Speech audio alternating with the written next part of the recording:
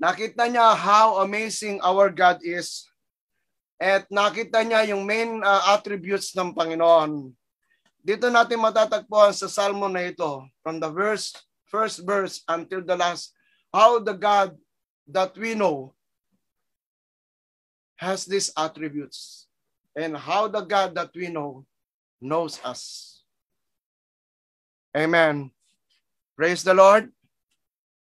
So kung titignan natin, nakikita nyo dyan sa screen? Yes po. Amen. The prior section from before 23 and up, makikita natin doon yung attributes ng Panginoon, ng Diyos, na alam natin at alam ko na kilala ng bawat isa. The God of heaven, the King of kings, the Lord of lords.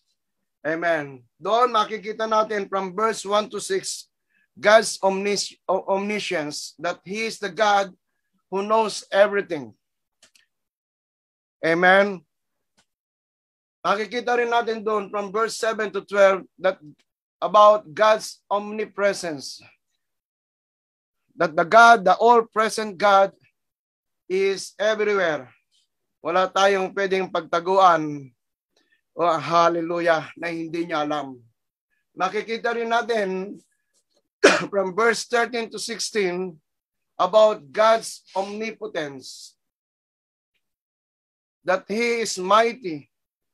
That the all-power God that we know, that the God who creates the universe, who created the universe and everything in it, and even us, the God that who created everything had fearfully and wonderfully created us. Amen. Praise the Lord. Hallelujah, hallelujah. Amen. I will just elaborate something about this concerning the next verses that David wrote from verse 17 to 22. Doon siya nagmarvel how God is so good.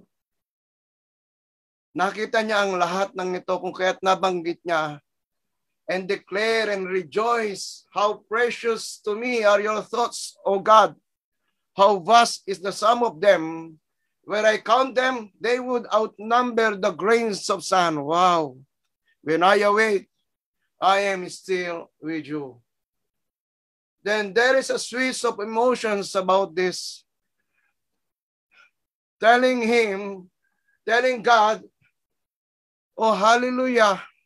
He lamented on this wickedness and asked God imprecatorily, if only you, God, would slay the wicked.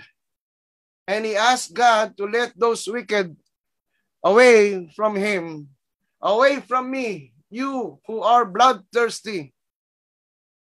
They speak, he said that those wicked persons speak of God that you know with evil intent.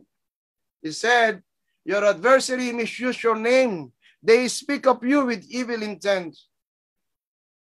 And boast, do I not hate those who hate you, O Lord, and abhor those who are in rebellion against you? I have nothing but hatred to them. I count them as my enemies. Then he comes back to his senses and tell the God who is the recipient of his prayer to let the God search him. He said, search me, O God, and know my heart. Test me and know my anxious thoughts. See if there is any offensive way in me, and lead me in the way everlasting. Amen. Amen.